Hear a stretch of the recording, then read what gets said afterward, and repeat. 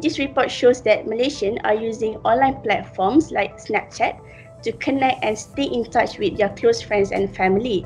And they are even using their time during the pandemic to reconnect with old friends online. COVID-19 has also led to loneliness for some. 31% of those we surveyed said that they have felt lonely since the pandemic started, which is 10% higher than pre-COVID-19. In my opinion, Malaysians feel lonely, especially during the MCO, because we cannot meet our friends face to face.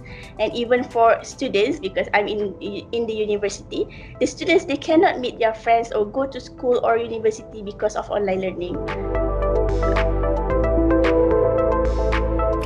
We need to stay present and to spend our time with them, listen to them, and to stay connected with them.